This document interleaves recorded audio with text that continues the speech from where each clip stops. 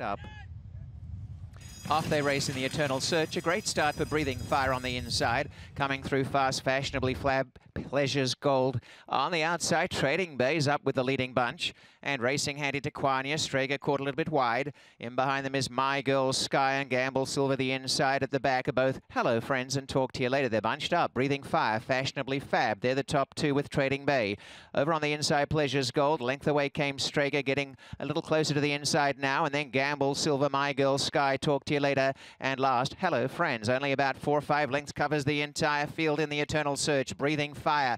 Pressed now by Fashionably Fab. And 3/4 Trading Bay. Tucked away is Pleasure's Gold, who's over on the inside. And racing up in the centre goes Strager. In fact, coming around the outside now to have a crack at these leaders. And behind them, running into it is Talk to You Later. My Girl Sky's the centre from Gamble Silver. 2 away last early is Hello Friends. They start the run off the turn. And Breathing Fire from Fashionably Fab. Wider Trading Bay. Pleasure's Gold on the inside. And trying to come through is Taquania. On the outer Strager. Then Talk to You Later. Gamble Silver. My Girl Sky and Hello Friends at the back. Breathing Fire and Fashionably Fab still the top two. Taquania's coming on well. Pleasure's Gold the inside. Down the outside, Trading Bay. On the rail, Breathing Fire joined by Fashionably Fab coming at them. Taquania and out wider, Talk to You Later. Fashionably Fab, Breathing Fire, and finishing down the outside of the track. Still out wide, Talk to You Later. A battle up front, Fashionably Fab, Breathing Fire, neck and neck, stride to stride.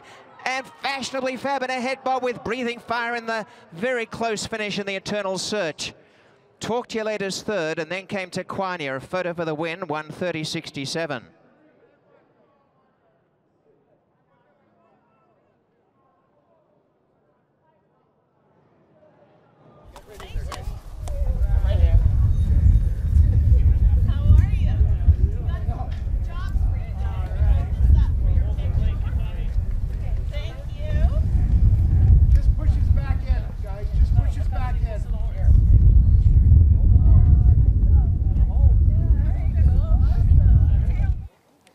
The Eternal Search goes to Fashionably Fab here with Patrick Husbands and Kevin Attard. You're going to start things off with you, Patrick, and I got to ask you the $1 million question. Did you think you had it? It was a super tight finish.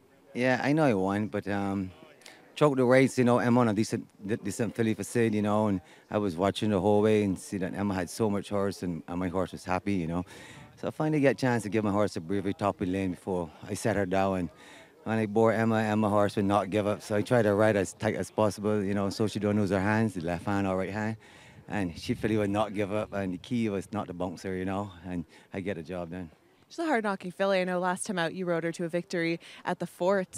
She had to work pretty hard for that victory as well. So back-to-back grit and determination we've been able to see out of her. Yeah, she's all class, and I won the racing Fort area. And the way how she galloped, I said, Kevin, this horse is a two-turn horse. You know what I'm saying? She just don't know how to run at horses. But, you know, she finally get the job done in Fort area, and she get the job done here. I'm looking forward to ride her again. Awesome. Thanks, Patrick. All right, thanks to Kevin and the owners. And I want to say to my adopted mother, Miss Pierce, today is her 80th birthday. So I want to say, happy birthday, Mom.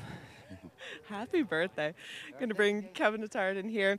Kevin, I got to ask you the question. Obviously trying the turf for the first time in here. Is this a filly you knew would be more than capable of handling the surface? We were confident, obviously, with her pedigree, her being by a silent name, that she should like the grass. Obviously, we weren't sure how much cut was into the turf with all the rain we've had, but obviously she looked pretty good out there today.